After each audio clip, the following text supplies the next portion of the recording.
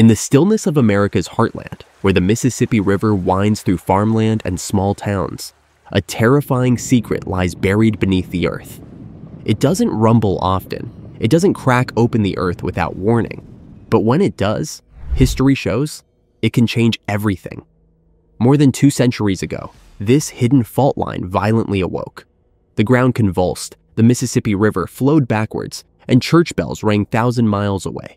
Entire forests sank, and the land reshaped itself overnight. And yet, most Americans have never even heard of this dangerous fault line. The fault is still very much alive, grinding quietly beneath our feet, storing energy and waiting.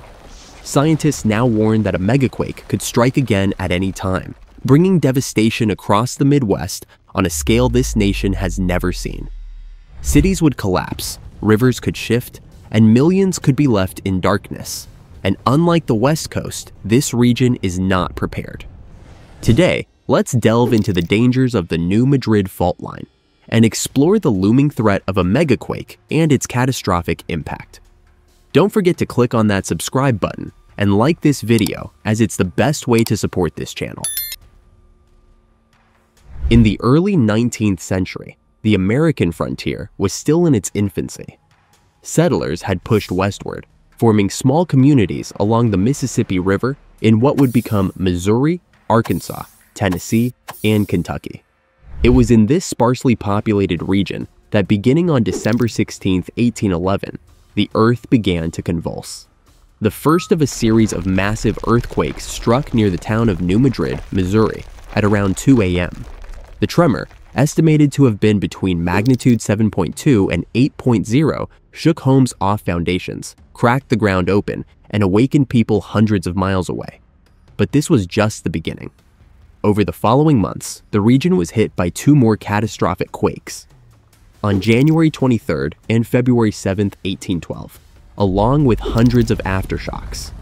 These were not ordinary earthquakes. They were so intense that the Mississippi River briefly flowed backward. Entire stretches of forest were submerged in newly formed lakes, including Reelfoot Lake in Tennessee. Chimneys collapsed in Cincinnati, sidewalks cracked in Washington, D.C., and tremors were felt as far away as Canada. Had these quakes occurred today in a densely populated and interconnected society, the outcome would have been apocalyptic. In 1811, they were a terrifying glimpse into the raw, destructive power that lies hidden beneath the heart of America. The New Madrid seismic zone is a network of faults stretching roughly 150 miles across the central United States, from northeast Arkansas through southeastern Missouri, western Tennessee, and into southern Illinois. Unlike the famous San Andreas Fault in California, which sits at a boundary between tectonic plates, the New Madrid Fault lies in the middle of the North American plate. This makes its activity especially puzzling and dangerous. Geologists believe that the fault is a reactivation of an ancient rift zone, a region where the continent once threatened to split apart hundreds of millions of years ago. That rifting eventually failed, but left behind weaknesses in the crust. These weak zones continue to be affected by tectonic stress, which builds up over centuries and is released in sudden, violent bursts. What makes the New Madrid seismic zone particularly alarming is its tendency to produce large earthquakes that are felt over enormous distances. Due to the solid, dense bedrock of the eastern United States, seismic waves from a New Madrid quake would travel farther and more powerfully than those from a California quake. A major tremor here wouldn't just affect one state. It could damage infrastructure, disrupt transportation, and cripple power systems across more than a dozen. It's been over 200 years since the Great New Madrid earthquakes, but the fault has not been quiet. Thousands of small earthquakes have been recorded in the region since 1974, many of them too small to feel, but all of them important. These microquakes are the pulse of a still living fault line, signaling that the system remains active. The United States Geological Survey and other seismological institutions estimate there is a significant chance, some studies suggest as high as 40%, of a magnitude 6.0 or greater earthquake, striking the New Madrid zone in the next few decades.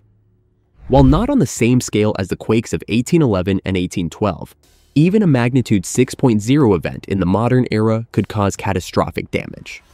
One major concern is that much of the Midwest is poorly prepared. Unlike California, where strict seismic building codes have been in place for decades, states in the New Madrid region have historically underestimated their risk.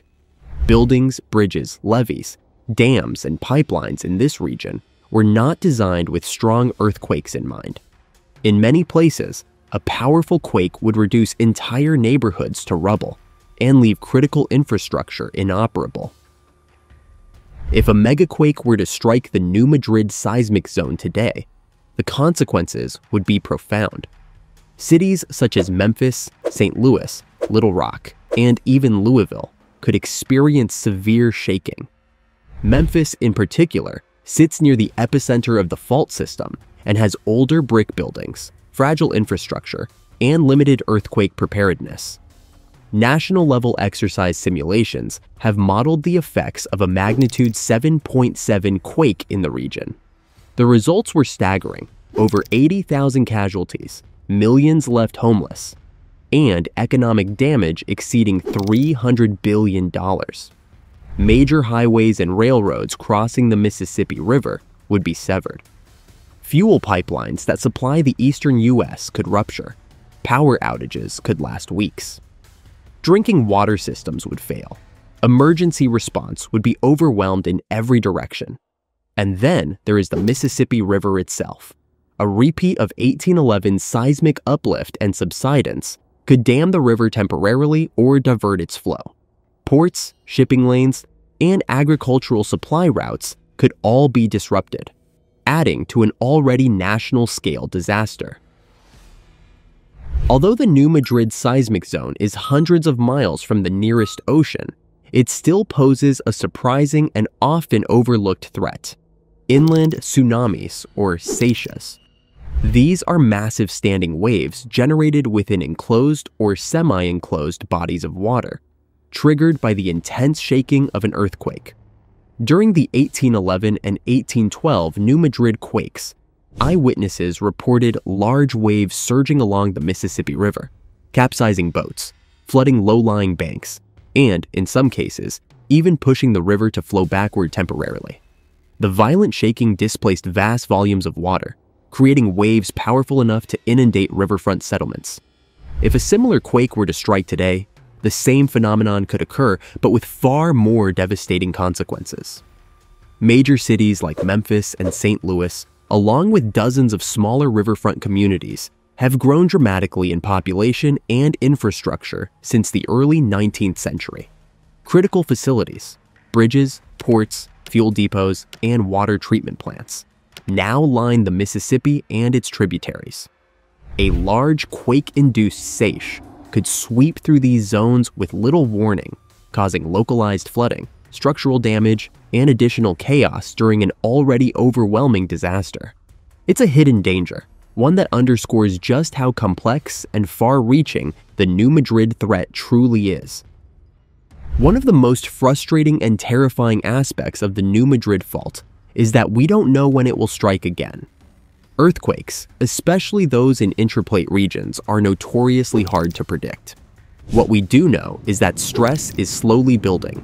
GPS measurements have shown subtle ground movements in the region, consistent with accumulating tectonic pressure. Historical records, geological trench studies, and paleoseismic evidence all point to a pattern of large quakes striking the New Madrid seismic zone every few hundred years. Awareness of the New Madrid threat has grown in recent years, as authorities have launched education and preparedness campaigns. Some cities have begun retrofitting schools, bridges, and hospitals, but funding is limited and awareness is uneven.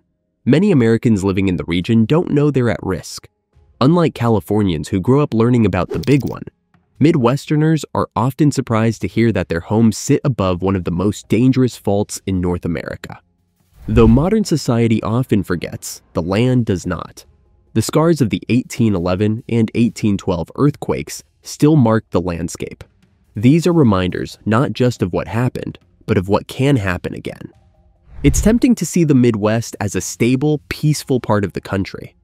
But beneath the cornfields, rivers, and highways lies a broken and restless piece of ancient Earth, one that has not finished speaking.